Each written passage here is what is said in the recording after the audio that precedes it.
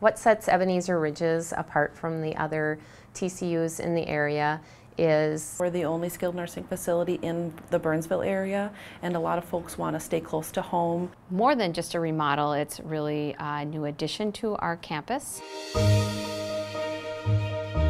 The TCU now has 24 apartments or rooms rather than 12 like it had in the long-term care. We knew that we needed to have a larger transitional care unit as well as be able to offer services that we weren't able to offer previously, such as having semi-private rooms available in the transitional care unit, being able to accommodate higher weights with the proper equipment and lifts. They have their own entrance, underground parking, elevator and stairs that would bring them directly upstairs to the transitional care unit. We have wonderful space for families to relax and be a family, so it is their home for the time they're in our transitional care TCU unit. We took a long time, took a lot of data as to how many people we were having to turn away based on needs or based on availability, and used that information to find out what we needed to create in the new space.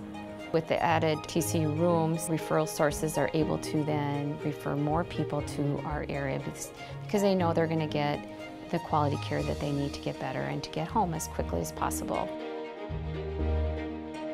Centrix provides physical therapy, occupational therapy, and speech-language therapy. We have a private practice apartment in the rehab department that we can really work with them in a functional setting with the bathroom, bedroom, the kitchenette, the wide open space that we have. Also our ceiling lift with the electric parallel bars so we can work on walking skills and also work on some transfer skills with that also that we weren't able to do before. The therapy department and the TCU rooms being in the same area is something that a lot of the other sites don't have also.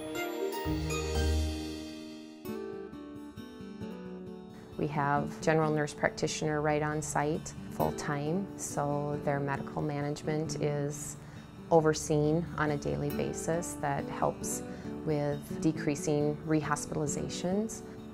The nursing staff and the social workers, the dietitians and the therapy team work together from day one, really planning what their needs are for discharge, making recommendations, looking at what the barriers are so that we can solve them right away versus waiting till that last moment. One of the ways that we make it easier for providers to be able to refer patients to us is that we have admissions people here 7 days a week. Our nursing staff is also trained in being able to take any emergency admissions on evenings and weekends. So we truly are able to admit people to our care center 24/7. There would never be a time that we would turn someone away based on when their referral came in.